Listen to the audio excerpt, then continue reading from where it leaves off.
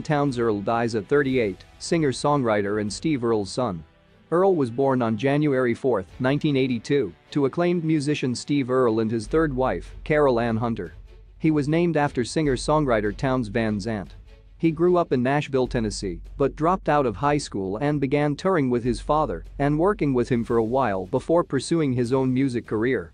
Earle traveled all over the US, settling in different cities for a short time before moving on.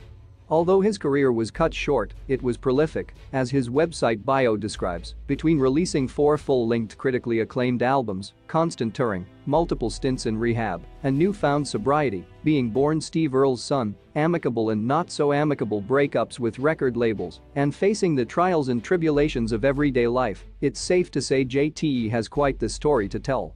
Earle began his music career touring with his father or performing gigs around Nashville.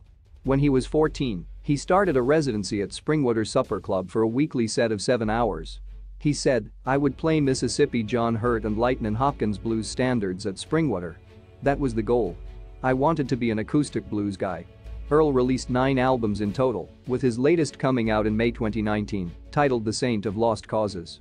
He received the Americana Music Awards twice, once in 2009, winning the Emerging Artist of the Year award, and again in 2011 for Song of the Year for Harlem River Blues. Justin Townes Earle, a singer-songwriter and the son of musician Steve Earle, has died at the age of 38.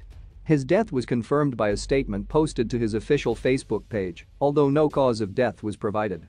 The message reads, "It is with tremendous sadness that we inform you of the passing of our son, husband, father and friend Justin. So many of you have relied on his music and